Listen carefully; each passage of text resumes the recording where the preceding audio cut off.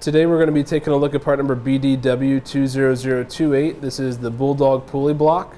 The pulley blocks are going to increase your winch's pulling power. It's also going to allow you to change the direction of pull without damaging your rope. Now the pulley block is going to have a cast iron housing with a nice red powder coat finish. The shackle is going to be made from a forged alloy steel construction. It's going to feature the easy opening pin. I just want to show you that real quick. It's going to be this design right here. So with it in the down position, the pin's not going to disengage. With it in the up position, you can push the pin out and actually remove it. That way you can open up the mechanism and easily attach your rope. So that's a great advantage to have. Makes it very easy to get the rope attached on there.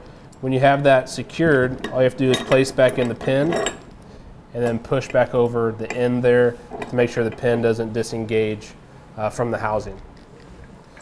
It's going to feature a machined steel 6-inch diameter wheel. It's going to have bearings, so it's going to easily turn and roll when it has some weight or pressure applied to it. So the internal bearings are great. They're already going to be greased. It's already got the grease in there. But it's also going to feature a grease fitting here on this side. That way you can easily maintenance the pulley block so you can get in there and grease the axle whenever needed.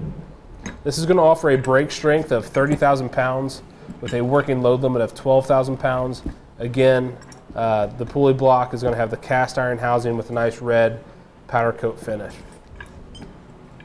That's going to do it for our review of part number BDW20028. This is the Bulldog pulley block.